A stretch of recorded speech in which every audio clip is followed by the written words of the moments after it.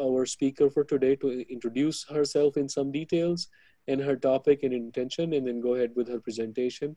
Dr. Rozina Munir, please go ahead and introduce yourself. Assalamu alaikum. I'm Dr. Rozina Badal Munir, and I work in Los Angeles in a hospital as a ultrasound specialist. Besides this, I'm also an educator, and I have trained in multiple workshops, both national and internationally, in United Arab Emirates and in Pakistan. And today I'm going to talk about the ultrasound disinfection. Let me open my presentation. Okay. Our next topic about the training of how to scan will be, inshallah, the next week. But today we are going to talk about the proper PPE, disinfection, doffing of the ultrasound machine. Now, as we all are passing through this pandemic state, and day to day there is a change in the data and the information, and so the collection of sharing our experiences at this platform is something very appreciable. And I also have, after talking with different physicians who have been using the bedside ultrasound, and after discussion, I also have compiled some of the guidelines where I'm sure that you will like it. So we all know that the CT and the X-rays, chest X-rays, these are considered as the modalities of choice and evaluation of the lung. But in the COVID-19 situation, we have certain challenges, such as the availability. There are a lot of places where there is no CT or the portable chest X-rays. Even if these are available, so then we have another issue, another challenge, which is the disinfection. Obviously, if you are using taking the patient to the CT, so disinfecting the entire unit and then the entire is something a very, very big challenge. So in that situation, the ultrasound is considered to be the best choice, especially because most of the physicians, they have been practicing the bedside ultrasound since more than a decade, and they like to scan and get instant answers by the real-time scanning. I'm not against the stethoscope, but this is my experience that those physicians who have been using the bedside exam ultrasound in their clinical practice, especially in the ER and in the intensive care units, they like it very much because ultrasound is highly sensitive and it is very specific. So even in COVID-19 situation, we are using those people who are using the ultrasound, they are very much benefiting from it. So now, if you look at over here, we have a different ultrasound machine. So we have a card-based machine. This is another unit which is mostly available in the ER because it is just a touch screen system, very, very simple. And then most of all, the doctors are using very much the handheld units. So the availability of these handheld units, because there are a lot of companies who are producing these handheld size ultrasound machines. So this is very much liked by most of the physicians. Now, अगर आप पाकिस्तान के मुताबिक बात करते हैं तो mostly over there they are using the card-based, the traditional machines. Handheld machines में भी इतना ज़्यादा trend अभी नहीं start हुआ. But I tried my best in my workshop in different hospitals in Pakistan. I tried to introduce into 2 hospitals and they like it very much. They like the use of handheld machines. So there are just 5 guidelines which I made that we find out after talking with different people. So this is number 1 is the dedicated unit. So we will explain one by one. Let's go there. Okay. So number 1 is the dedicated unit. Now, it is very common practice. Even in the US, in every hospital, they have a dedicated machine for the ER and for the intensive care. And even in Pakistan, I have seen like in the reading hospital, when I was giving the workshop over there, they were planning to buy a machine specifically for their ER. So the dedicated unit is very important when you are going to the COVID unit, if you are planning for the COVID unit. In the selection of the machine, I will just say that try to select a machine which is very simple, such as over here, this is the machine. If you have the handheld equipment, that is the best. But in case if you don't have the handheld device, so at least then select a machine which is simple. which do not have that much knobs and, like buttons over here, such as in this machine. But in cases, sorry to interrupt. Can I ask you and request you to maybe adjust your microphone a little bit, because your voice is breaking up a little bit. If you, on the Zoom screen, there is a microphone on the bottom and there is an arrow next to it. If you click on the arrow and then go to audio settings and just reduce the sensitivity of your microphone a little bit, because it goes beyond and then that makes it choppy. So just tell me, the input volume on microphone, just lower the input volume so it stays green. Oh, okay. Is it better now? Yeah, it's better. It's better now? Yes, yes, please. Okay, that's good. Okay, thank you so much. Yeah. Okay, so let's continue. When you are selecting the machine which you are going to dedicate for your COVID-19, so I will just suggest that select the machine which is simple, which does not have that. If you don't have a handheld device, then at least select a machine which is very simple, does not have a lot of knobs. But in situations where you don't have, or even in Pakistan, if you don't have the machine, very simple one, so the ultimate choice is that you have to select, use your own the card-based machine. So in this case, if you are using a card, the traditional machine, so it is better if you can cover the bottom of the card with some sheet. If you don't have a proper plastic sheeting, at least cover it with a linen, cover it with a gown, but at least protect this part. And then, because there are a lot of knobs on the control panel, if it is better if you can cover this control panel with some plastic sheet. Because these are the small knobs, and you can, while the time of cleaning it, you can miss any of the knobs, so then it is a cause of the spread. So this is the second option if you are using the traditional machine. The monitor side, if you have a cover, it's fine. If you don't have it, that's fine, because it's only one piece and you can clean it very easily. So this is the one that you can perform the proper. Okay, let's go. Next slide. Okay. Now, if you don't have anything to cover the machine, but at least cover the probe. Now, why to cover the probe? Because this is the part which we come in contact with the patient. So, if you have a probe cover, which is a long sheet, where you cover your transducer, and then it covers the entire cable. And also use a small packet of gel, which is a disposable one, so it's just a one-time use. In cases, I also have, some of the people also have shared that they don't have the probe cover, but we have to make the transducer safe. So even they use the glove with the gel inside, and they perform the exam with the help of the glove and the transducer. But at least they covered their transducer. So this is another option also. This is the, if you see over here, this is the handheld machine. And if you see there that how convenient it is to use these machines for the COVID-19 patients. The entire machine comes, the transducer is in a small sheet. You can use your tablet or you can use your phone, and you can cover it in end-to-end plastic sheet. And in case when you are performing the exam, even if you're not using any protective sheet, it is just these two units which can be very easily cleaned. So this is the picture, which shows you that, okay, even if you're not using any sheet, but it's easy to clean them afterwards. Now we come to the third part, which is the the machine placement. So once you take the machine, ultrasound machine, and you enter into the COVID-19 patient room, so make sure that you make enough place for your machine to put it. And also make sure not to put the machine very close to the patient bed. And your patient should have a mask, especially N95 mask. And another thing, that expose your patient properly, and the patient should be positioned properly so that you can you can perform the exam accurately. Number 4 part is that the proper doffing of the machine and disinfection. So once you are done with the exam of the patient, so now the part is to clean, how to clean it. So it is better to take the machine a little bit away from the patient bedside and use the standard sandy wipes or candy wipes, whichever is available with your department or your COVID-19 clinic.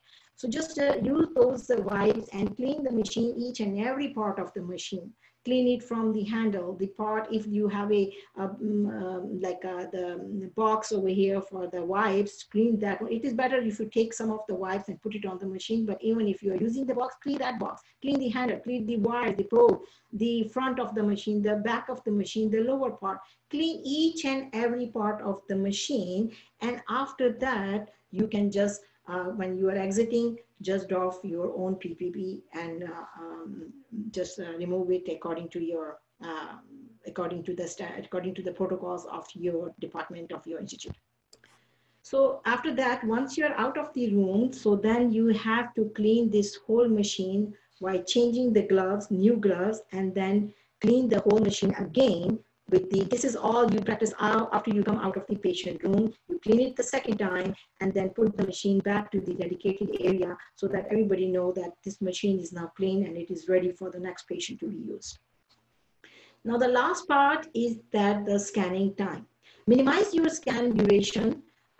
So for that, you can just put the data of the patient into the into your machine before you enter into the patient room. It is also recommended that if you can set the presets of the exam, that which presets you have to set your machine. So do that part a little bit before entering into the patient room.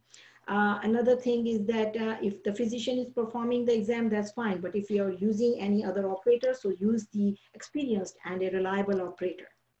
Another thing is that when you make your mind that what you are going to see in your patient when you are inside the room, you are looking for the lung, you are looking for the CVP, you also have to look for the heart. So your exam should be goal oriented. It should be goal directed. You should know that I'm looking for these specific answers in my patients. Another very good point which I found after a lot of discussing with other people, one is that don't waste your time when you are staying in the patient room and you are on the measurement. Just take the images or take the cine clips, and then once you're out of the patient room, you can take the measurements on those images. And even if you have you have recorded the videos or cine loops on the machine, you can also have a second opinion with the other person with whom you want to share or you want to take a second opinion. So these are some of the points which I presented it over here. So in summary, I would just say that you must have a dedicated unit, perform the proper effective PPE for the machine, and because everybody is talking about your own PPE, that's important, very important, but also for your machine. And then is the placement of the machine into the patient room. After that, after exam is done, then the proper doffing of the machine and the disinfection. And finally is the scanning time. So this is some of the points which I collected and I hope you enjoyed it and you liked it. So thank you so much. And if there's any question, please feel free to ask. Thank you so much, Dr. Rozina. This was excellent. And this is something that we have not covered too much, the technical aspects of actual patient care, especially with things like that. I think the closest we came was a discussion on the use of tools like stethoscope or hammers and things like that. But something like expensive equipment like what you use, how to properly take care of it and avoid spreading the infection is very, very important. Probably also you can use this information and apply it for echocardiograms and other procedures that you do bedside. So this is very useful. Before I go on and invite the panelists to introduce themselves, I again want to remind our attendees that I encourage you guys to join us as panelists and speaker or recommend speakers to us. Please send us email or messages on people who would want to be speaker or who would you want to see as speaker or want to be a panelist. You can also, when you join on a day and you want to be a panelist, you can send us a message or raise your hand and ask for it. And I see Dr. Fizia Harikar has joined. If Waleed can make her a panelist, that'll be great. Waleed, I'm not a co-host today, so I don't have those tools available to me. And then again, if you want to just make a comment and not be a panelist and just make a comment and want microphone, please raise your hand and I will try to get to you. if time permits, if I have the if the chance to reach out to you.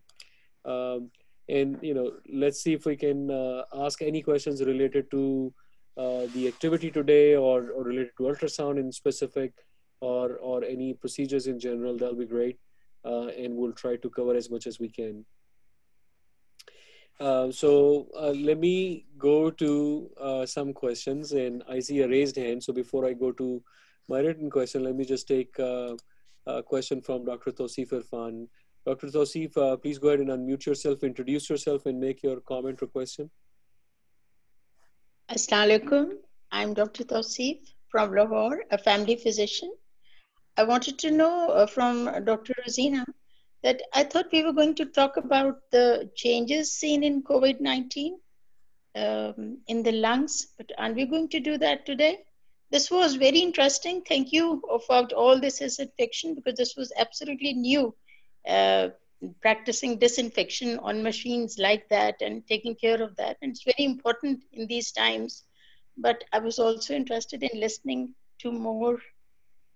Yeah, maybe actually, yes, I appreciate it. Thank you for that. But actually, we have I am collecting the slides and everything, and that is lecture will be on 26th, Sunday, the next Sunday.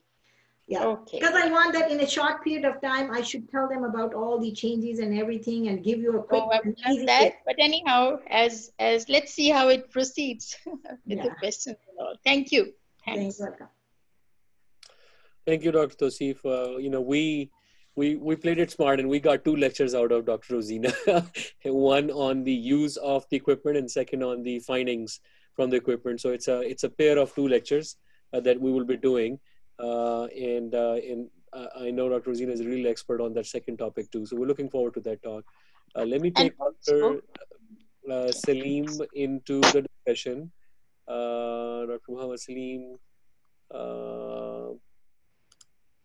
Please go ahead and introduce yourself, unmute yourself, introduce yourself, and make your comments or question. Yeah. Assalamu alaikum, everybody. Dr. Rozina, it was a very nice presentation. My question is regarding what is the difference in findings in terms of yield when we are using X-ray versus CT scan test in COVID-19 patients? What is the difference between the 2 findings? So how sensitivity in terms of picking up the sensitivity? Yeah. X-ray, CT, and ultrasound. Right. On the ultrasound, like you can pick up the changes when it is coming more closer towards the pleural lining. Okay. So you can pick those changes very easy, and the sensitivity and specificity is 100%. It is a way, I cannot give you the figure, but at least I can say that it is very high sensitivity and specificity as compared to the other things are also very important. I know the CT and X-rays. X-rays have a little bit doubtful because sometimes you get a very suboptimal view images because of the patient position. And patient is supine, or it is so that's why little bit I have got the views that it is a little bit suboptimal in X-rays when they are taking also on portable. CT is obviously, it's a very highly sensitive and it is very good. But in the COVID-19 patients, specifically if you are talking about the sensitivity and specificity, it is very high. Thank you so much. Very good. So, it looks like that more than comments, that many attendees also have questions. So before I continue taking people with their raised hand, let me ask our panelists to quickly go ahead and introduce themselves so we can also get them in the loop for our discussion. So let me invite Dr. Harikar, please introduce yourself. Assalamu alaikum. I'm Harikar from Indus Hospital, Karachi, infectious disease specialist. Thank you. So good to have you here. I know how busy you are, so it's a pleasure. Dr. Kaleem Ahmed, please introduce yourself. Kaleem Ahmed, I am pulmonary critical care and sleep medicine in Maryland, US. Thank you, Kaleem bhai. And Dr. Mariam Morton, please introduce yourself. Assalamu alaikum. I'm Mariam Morton. I'm a cardiologist in Loma Linda, California. Thank you.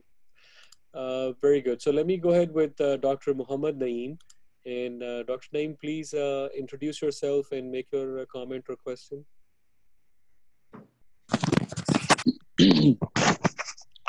अस्सलाम वालेकुम सबको अस्सलाम वालेकुम।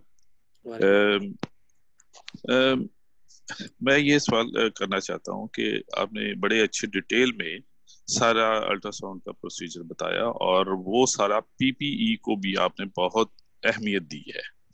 जो आजकल हम सुन रहे हैं कि बटरफ्लाई आईक्यू, जो सिंपल स्टेथोस्कोप और अल्ट्रासाउंड, बहुत सारी उसमें फैसिलिटीज दी जा रही हैं, आया कि वो ट्रू क्लेम है या जस्ट वो मार्केटिंग के लिए ऐसा कर रहे हैं? दूसरी बात यह है कि हमें अल्ट्रासाउंड में कितनी देर के बाद जो कोविड-19 पेशेंट होता है उसमें चेंजेस मिल जाती हैं? इमीडिएटली तो नहीं मिलती, लेकिन कब मिलती हैं ये आपको पता होगा, क्योंकि we are not, I am basically primary health care physician in the periphery and doing my practice also as a general practitioner as well as just healthcare physicians, we are performing their activities. तो basically यही है कि हमें तो यहाँ पे अभी तक बेसिक्स का ही नहीं पता कि कब कब कब क्या क्या होगा। तो we are very much scared about the changes and the patients till now. Thank you. हाँ जी, डॉक्टर मोहम्मद, आपने बहुत अच्छा क्वेश्चन किया। सबसे पहले तो ये है कि आपने पूछा कि बटरफ्लाई के मुताबिक, तो अब मार्केट में बहुत सारी मशीन्स आई हुई हैं। बटरफ्लाई बहुत अच्छी मशीन है, लेकिन सिर्फ एक जो इशू आ जाता है वो सब्सक्रिप्शन का। बिकॉज वो आप अगर खरीदेंगे और फिर सब्सक्रिप्शन करेंगे और आपको वो एनुअल आपको रिन्यूअल करना पड़ता है, तो उसमें सिर्फ उस वजह से ज़रा सा आ जाती है बात कि आपको you have to bye it, और फिर उसका एक प्रीसेट होता है। मैं जो पर्सनली खुद ये यूज़ करती हूँ, मैं हिल्सरियन की सोनॉन यूज़ करती हूँ and I am very much satisfied with, because उसमें ना कोई सब्सक्रिप्शन है ना कुछ है, बस just by the unit and then if you have a practice then you can perform it. अब आपको मैं बताती हूँ कि जो रेजोल्यूशन और उसकी बात बताती हूँ। तो ऑब्वियसली अगर आप एक स्टैंडर्ड बड़ा मशीन यूनिट लेते हैं और आप उसकी रेजोल्यूशन और की यूनिट को देखें, तो उसमें आपको जमीन आसमान का फर्क नजर आता है। बट अब जो अभी जो मशीन्स आई हुई हैं या इवन जो मैं यूज करती हूँ, उसमें एटलीस्ट रेजोल्यूशन भी बहुत काम किया गया है और they are good machines. You can find the yes and no answer whether your patient is okay or whether you find some abnormality, because हम लोग बेड साइड एग्जाम्स कभी भी वो ट्रेडिशनल या जो रेगुलर रूटीन एग्जाम्स जो होते हैं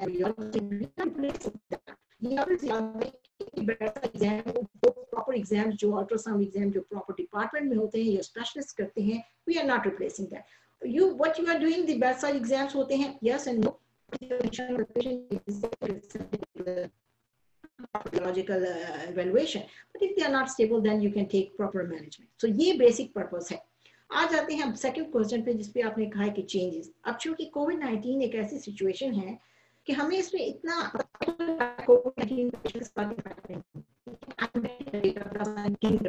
physicians and मैं वहाँ से उनसे जब इवन अपने हॉस्पिटल में when I ask them the doctors or when they ask me, so हमारा इस तरीके से आपस में इंटरेक्शन होता है। अब उसमें इतना डिफरेंट तरीके से आए हैं कि बाज़ औक़ात जब जो प्लूरल लाइनिंग है वो जो है, आई मीन इंशाल्लाह नेक्स्ट लेक्चर में हम आपको बताएंगे कि क्या क्या चेंजेस देखी गई हैं इसमें कोविड-19 के पेशेंट्स में। तो अल्टीमेटली बात वही आती है कि डेली डेटा जो है ना वो इतना चेंज होता है, तो इस वजह से हम लोग डेली हम आपस में इंफॉर्मेशन, जिस तरीके से आप क्लिनिकल उनकी मैनेजमेंट में आप देखते हैं कि एक डॉक्टर एक अप्लाई करता है या व्हाटएवर यू नो, सो हम लोग डेटा कलेक्ट करते हैं and find it and finally उसको बताते हैं कि ओके इस में क्या क्या चीजें आ सकती हैं और क्या हम देखते हैं। बास एसिम्प्टोमेटिक पेशेंट भी हैं लेकिन कफ के साथ आए हैं, तो हमने उनमें भी फाइंडिंग देखी हैं, और बाज में ये है कि हमने नहीं भी देखी। अब हाउ कितनी स्पीड से आपको चेंजेस नजर आएंगे इसका अभी तक हमने आपको कुछ नहीं कह सकती, सो बिकॉज कोई डेटा मेरे पास भी अवेलेबल नहीं है ऐसा। जी, doctor Maryam Morton, you have a comment?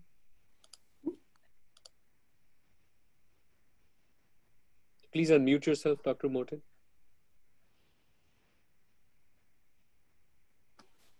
That was a wonderful overview that you just gave. और ये सही बात है कि बटरफ्लाई वगैरह भी लोग यूज़ करते हैं। We do have the ultrasound machine in almost every unit. CCU, MICU देख लें, pulmonary के ऑफिस में देखें, cardiology के ऑफिस में देखें, we do have the portable machine that are available that are being used. the house staff is also being taught how to use them, or it's not that hard to use. Jahan tak availability ki concern hai and what kind of machine to use, you can use any kind of ultrasound machine as long as they have the appropriate kind of probe that are attached to it. Agar aap phase array probe se aap kuch aur karna chahein to it may be difficult. Lekin there are portable machine without color, there are portable machine without Doppler signals. सिर्फ आपको 2D और M mode करने की इजाज़त देते हैं. बहुत से हैं कि जिसमें सिर्फ 2D है. And that one you can get in Pakistan. Boston Scientific के हैं, Accusan के हैं, Johnson & Johnson के हैं, Philips के हैं, बहुत सारे company के हैं that are in the Asian market there. And once you learn to use it, you will find it useful. It should not be too hard. Cost is always a problem, and you know, that's what we have to live with. Your portable machines are pretty durable over time. Thank you. Does any of the panelists have any comments about ultrasound or procedures in general, or equipment cleaning or disinfection?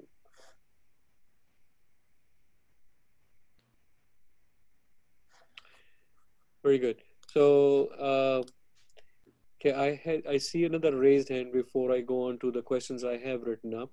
Let me take the speaker. Please go ahead and unmute yourself, introduce yourself, and ask your question or make a comment. Assalamu alaikum. Walaikum salam. Sir, I'm Dr. Suhaib, consultant neurologist at National Medical University, Multan. Sir, it was a very nice talk by Dr. Rozina. Let me ask one question from Madam. That what material should be used for the disinfection of the machine? Actually, आप जो machine use कर रहे हैं, आप उसकी जो company है उससे because certain machines have their own recommended material. हम जो normally use करते हैं, which I use for every machine, the COVID के साथ है, वो Clorox के हैं. Excuse me, just वो Clorox wipes हैं. Otherwise, Sani wipes जो easily available हैं और even पाकिस्तान में बहुत easy available है. You can use that. COVID-19 के हवाले से मैं यही कहूँगी कि आप अपने जो मशीन जहाँ जो मैन्युफैक्चर हैं उनसे आप रिकमेंड पूछें.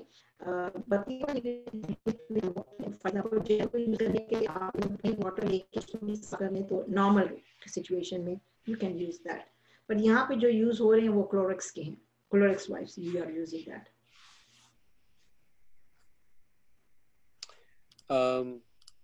Very good.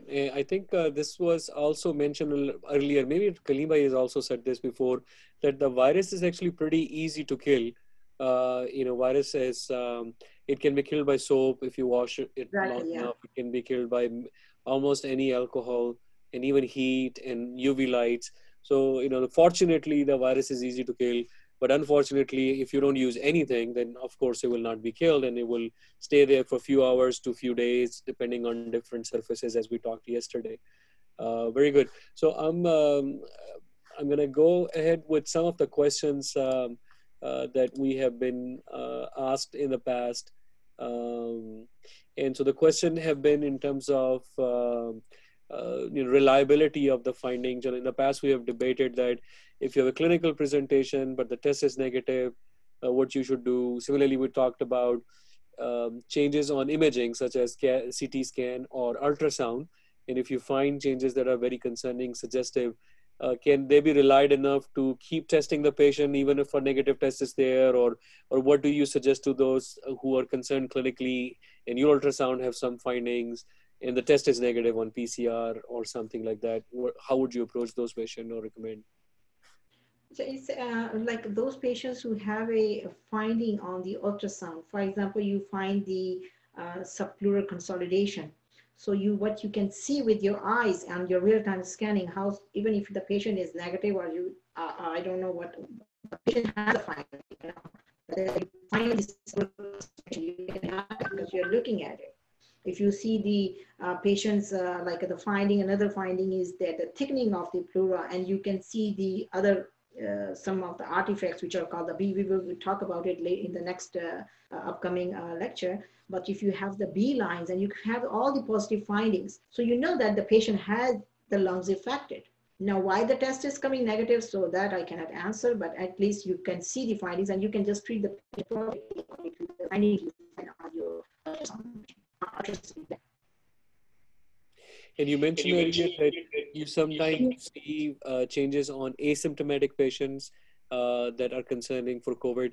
Do you then, are the physicians then going for PCR testing on those asymptomatic patients if the ultrasound has concerns?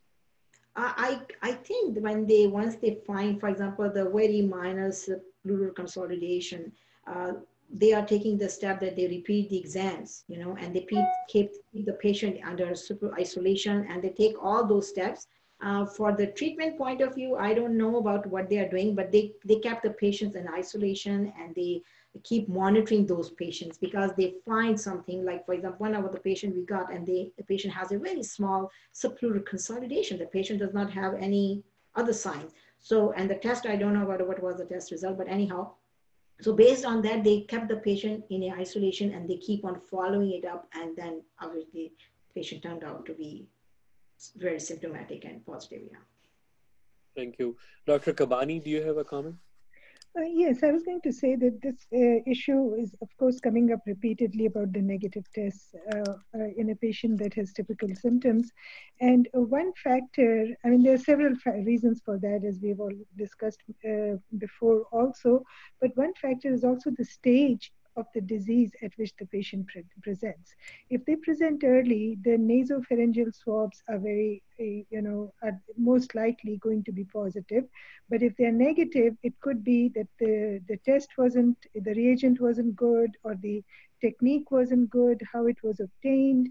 So those are the factors. So, but if the patient comes in the intermediate stage or in the middle of his illness, your oropharyngeal swab may be negative.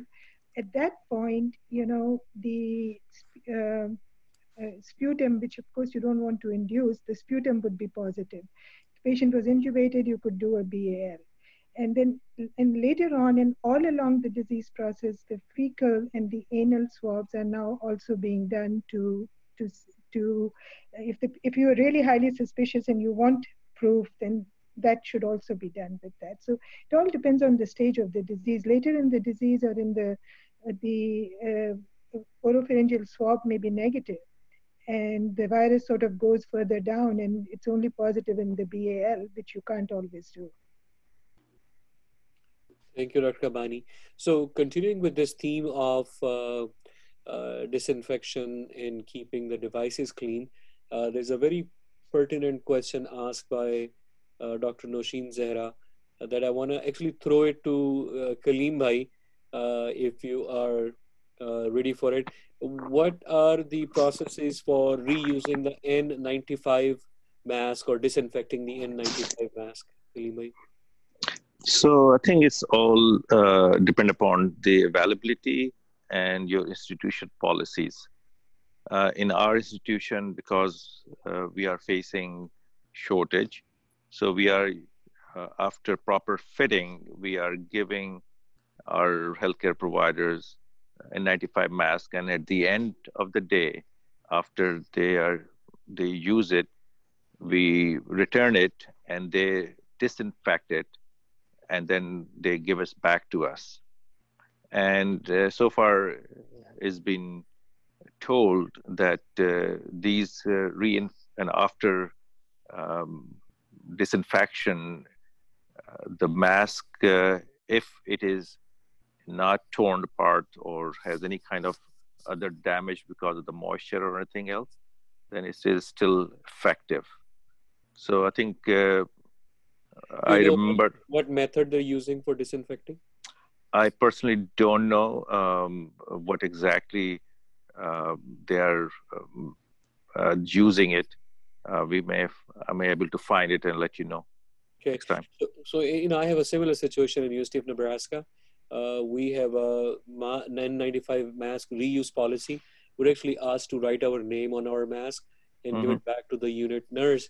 And the process they're using is UV-based sterilization. So they did a research study to see what method they should use, how much exposure, and for duration and the strength of the UV light, and then with lab testing afterward to see if the COVID is gone, 100% reliably. And then they publish that protocol, and they're using that. They have this UV sterilization room that was created so that they have marks where they have the proper strength of UV light reaching to the mask in a certain circle pattern. And all that was shared to the provider so that we don't have any anxieties about reusing those masks. And it was also published for other people to be used, other institution. And I've seen some debates about low prolonged heat based sterilization, but our center is using a UV based sterilization. Dr. Harikar, is there any concept of reusing masks or equipment in Pakistan, in your hospital or other hospitals? Well, yeah. So the thing is that we initially, when this COVID started, as we practiced for TB, we issued N95 for a period of 14 days with the indications that if it is obviously distorted or soiled, then you need to change it. Otherwise, please continue. But with the building up of shortages of PPE, we've now gone up to saying that keep it as long as you can, and the indications remain same. However, now the questions arise about how to decontaminate it. Then there are studies which are showing that evaporated hydrogen peroxide and UV light and dry heat may safely decontaminate it. Even people are saying that alcohol spray, using it at a distance, may do the same. What we've not tried these, but the thing is, because I feel that the alcohol spray destroys it. But what we do is use a surgical mask over it so that the life of the N95, and we protect it from getting directly contaminated. Thank you, appreciate it. To be honest, I think the UV light setup is pretty cheap. UV bulbs are not that expensive, and creating a setup, especially in Pakistan, should not be too hard. If protocols are published, that could be followed. But that's a good thought. We have UV lights, but the question arises: for how long do you keep it under the UV light, and at what distance? If your institution ever is interested, I can share the University of Nebraska's protocol. But I'm sure there are other protocol out there too. Sure, please do. Dr. Rozina, are there other options for disinfecting, sterilizing equipment like ultrasound besides use of alcohol wipes that ever considered or discussed? For the probe, because the probe is the main part which comes in contact with the patient body. So but I mean, entire machine, you have to clean it. Standard is the one which I already told you. But in case it's situation like if you're using something which you have to very much care of that. So cover it with anything. And if you don't have anything, at least you can wash it with the soap also.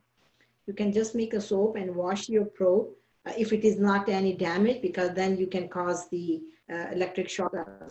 So if it's not damaged, it is intact. So you can just wipe it with the soap and then wipe it with the plain water. So it will be enough.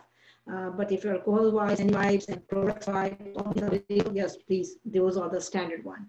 But in situations we don't have something, then this is better. Thank you. Dr. Sosi, if you have a comment, please go ahead, unmute yourself.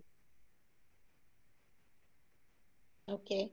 I read somewhere that they are experimenting on ultraviolet rays, not ultraviolet A or B, but they are C rays, which have got shorter penetration, but they do not penetrate the skin, or at least they will just penetrate the most superficial layer, but they have a great capability to destroy the virus. And they're experimenting to use it in public places, maybe hospitals and this, and it is just in the experimental stage, but they have found good results with UVC rays. So maybe we'll hear more about it in future. Thank you. Thank you. So another question we have, Dr. Rozina, is about, you were talking about the doffing of the device and donning and doffing. Is that something you do before entering the room or inside the room, or how do you save time and be efficient with these processes? So obviously before entering the room, you make your machine covered with the necessary stuff, If nothing, then at least cover those parts, the exposed parts, with the linen. and the transparent panel with the sheet, because when you're touching the protein, so it will be covered.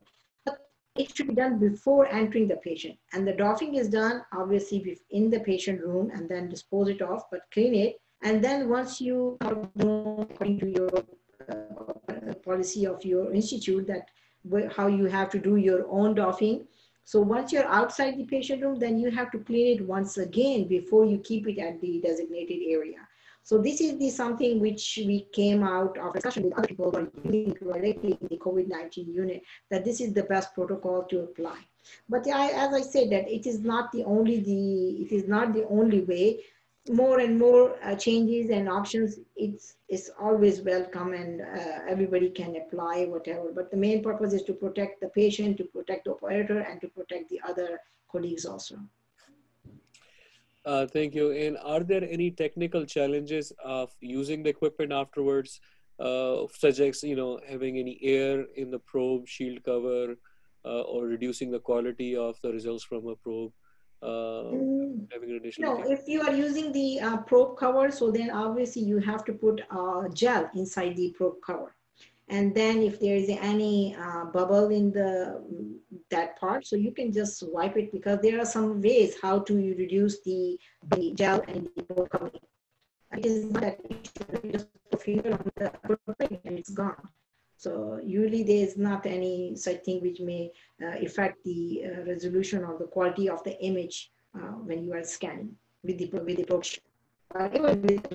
I have scanned also with the glove to see how is the resolution. Very good, thank you. And so, one of the things that have been asked before is general questions about written protocols or SOPs to follow for disinfection. Is that something you also have a written protocol or SOP for the equipment that you can suggest or share? Yes, that is we are using it. The Clorox is must, that we must completely, entirely clean the machine with the Clorox wipes. This is our standard. They have provided two types of like the Sani wipes and the Clorox wipes. So Clorox wipes is especially with the contact with the patient body. That part and the cable, we do that. So this is the standard for our institute. Plus, we also have some of these handheld devices. So the handheld device has a very good thing, because we put the whole device in a small sheet and then we doff it up before we come out of the room. So the things we are applying in our institute. Very good. Thank you so much. There have been similar questions in the past, and I want to go ahead and involve the panelists with some of these questions about disinfection in general. So I think one challenge have been that there are still some clinics, many clinics in Pakistan, who are seeing patients and are trying to figure out how to minimize those risks. Can they use some of these disinfection techniques in between the patients or patient waiting area? There have also been questions about personal tools that you may use or may walk into the patient's room, like keys, mobile, or things like that. So any suggestions about disinfection in general? Let me start with you, Dr. Khalil. Well, I think we have covered this many times. The minimum is the best. The least amount of equipment you want to take with you in a proven patient who has COVID, that's the best practice. Now, as far as seeing patient in your outpatient practice, and when you are dealing with somebody who may be infected with COVID, but you're not sure, I think in that kind of scenario, what we are doing is we are asking everybody who is coming to the office certain question prior to coming to the office, which is, are you having those kind of common symptom which is associated with COVID? And if they have those symptoms, we discourage them not to come to the office. And if the patient is in the office, then we usually ask the patient to bring their own mask. If not, then we put the mask on the patient. And every member of our office staff, including the providers, are wearing the mask, and hand sanitizer is readily available. And we try to avoid examining the throat of the patient, and if possible, and try to keep a distance similar to what has been advocated, about 6 feet or so. And spending less amount of time in physical contact with the patient. So these are the primary precaution which we are taking. I'm not sure how best our provider is in different setting in Pakistan. It's not a one solution fit all, because there are providers who are working in a very suboptimum environment. So I think they should use this common practice guideline and utilize this, improvise it into their own setting, that what is possible and what is not possible.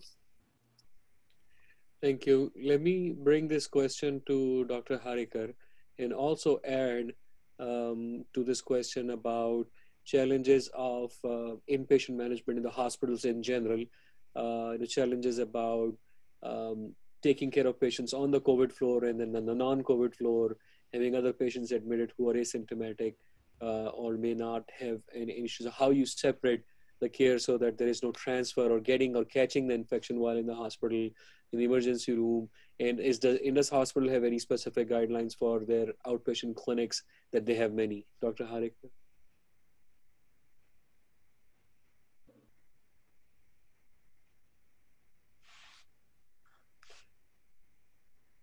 I think we lost Dr. Harikar, so we'll get back to her if she joins again.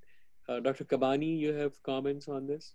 Yes, I was going to add a little something to what Dr. Kaleem said. Everything that he said is definitely right in order.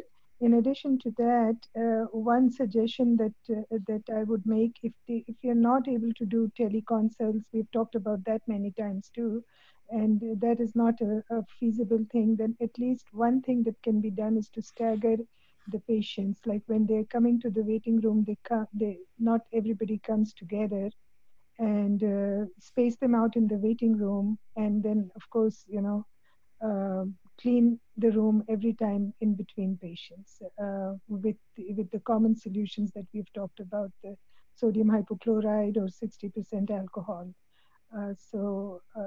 That's the only addition I would have. As far as the in-hospital patients are concerned, I think from what I recall from Dr. Harikar's previous statements is that they have a COVID, they have COVID positive patients in the hospital, and the ones that are PUI, patients under investigation, are in a different location close by. But what I have seen at our hospitals here is that they have COVID patients are all cohorted in one area, and those patients, they are communicating mainly by eye consult, which is a little app on your phone, and a lot of the conversation, interaction with the doctors, even with us from telemedicine, we are able to communicate with those patients by eye consult while we are in our communication center. And the other thing that I have, that most hospitals have done is that they have created a COVID team and a non-COVID team, so sort of a backup team. So the non-COVID patients are being seen by a separate set of physicians compared to the COVID team, provided, of course, you have enough staff to do that. So there's, as I'm sure there is some interchange of staffs. Thank you, Dr. Kavani. I want to also share that at University of Nebraska neurology service that we run, we've also tried for doing video consults or eye consults for as many patients as we can, so that residents don't have any unnecessary exposure that may not be required. And we are looking at having separate COVID service for a more limited staff. So great points. Let me also get comments from Dr. Morton about the limitations of exposure and also visiting rules or regulations of going to the hospital in general, Dr. Morton? Yeah, we are trying to limit the number of people that are entering and leaving the patient room. Medical students are no longer allowed in the hospital. Residents are limited in taking care of non-COVID patients. We're trying to limit their exposure to COVID. And we are not sure how it's going to affect their training in the long run, but we are trying not to give COVID positive patient to medical students, to the residents. They're seen by attendings only. And we are trying to limit the number of people that are going in and out of the patient's room. We have COVID positive we have a COVID team and a non-COVID team. COVID team takes care of patients that have already been proven to have COVID positive test, or they're suspected to have COVID based on patients' clinical findings or chest X-ray or CT scan findings. We are using the CT scan quite often in people in order to see how much of the lung is involved. Very good. And, in University of Nebraska, I want to add that we have a strict no visitor policy for all patients, not just COVID patient, but any patient in the hospital who's admitted for whatever reason.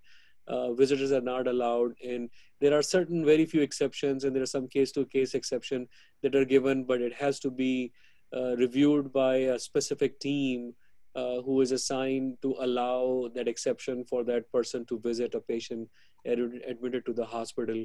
So the patients are just by themselves and the nurses, and there's just no visitors allowed for University of Nebraska. Very good. So let me go back to Dr. Rozina, and there was a question asked by one of the attendees about heat-based sterilization. And we were trying to do that for mask, low heat, high heat. And the question is that our equipment heat tolerant? Is that can be an option for the equipment for using a low heat for No, not the heat cannot be used for the ultrasound, because the transducer has a plastic or foot plastic covering. So he is recommended for any type of sterilization for the ultrasound equipment or transducer. No. And from the panelists, how about using heat for sterilization of masks, things like autoclave or any other heating equipment?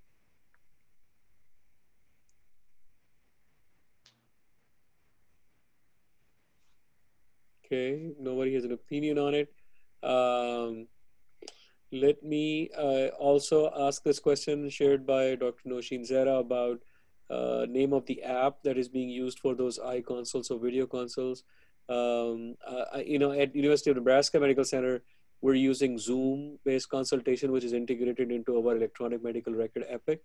Dr. Kabani, what's your experience? It's called iConsult, and there is a link that I was just trying to find to share that I can share with you, with the group as soon as I find it. It's called like a small I consult. Very good. That'll be great if you can share with all the participants. And sure. I'll find it. Wonderful. Very good. We had a bunch of questions in the past, but I was trying to focus mostly on questions that are related to disinfection and sterilization as our topic of the day. And I think I have covered pretty much. I was going through the list here, trying to see if there is anything else left. We have covered so many of the questions in the past, and there are some questions still left about the COVID infection in general. But I think in the interest of time, let's just stick with our topic today. And I think we can consider concluding here as we're hitting our 9 p.m. as we have been on time here. So I will invite Dr. Rozina Munir for any closing comments and introduction to her next talk that's coming up. And I also invite you to share any courses or that you're planning to do in Pakistan in future or workshop. And you can also share the course that we're working together for the APPNA Academy on use of ultrasound and point of care ultrasound. Dr. Rozina, please. Yeah, thank you, Dr. Danish. For the next, first of all, I will talk about the next talk. So in the next talk, we will be talking about how to scan I'm going to talk, make it very simple and easy for you guys so that you can even practice at home just by looking at that video.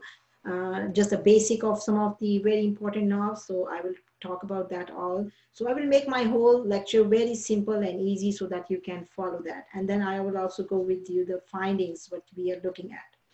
And now for the future, you know, we are all working, me and Dr. Danish and our whole team of APPNA MERIT, we are working on a complete course for the point of care ultrasound. There are different modules, and you can just, we made it simple. You can just see those modules, and then you can also answer a couple of questions and at the end of each module, and then you can practice. So this is our, we are working on that whole program plan for the APPNA Academy.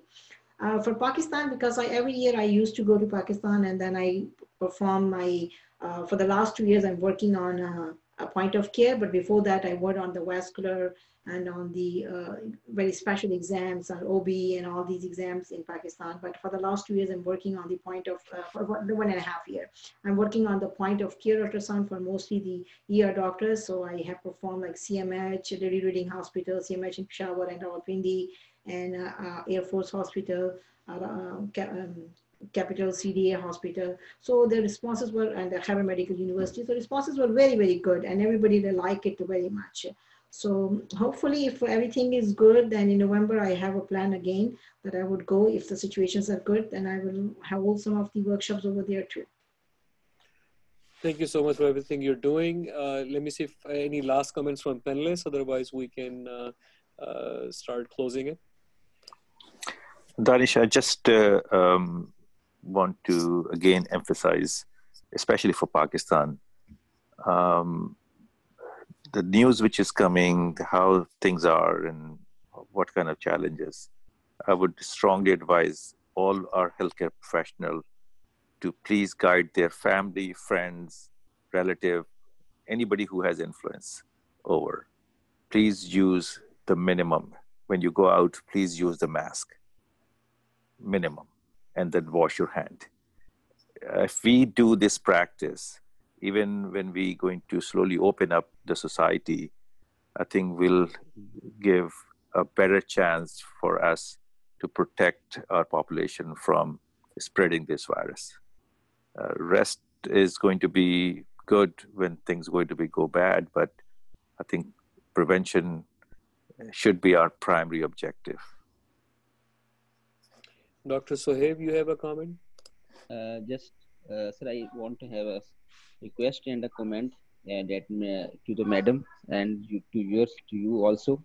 Sir, Nishtar is one of the important public hospital of the Pakistan, with a very great number of patients. Whenever you people come to Pakistan, do consider to come Nishtar. It will be an honor for me to facilitate and arrange the talk of